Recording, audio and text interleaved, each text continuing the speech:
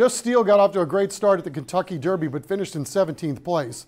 However, not bad for your first foray into horse racing's biggest event.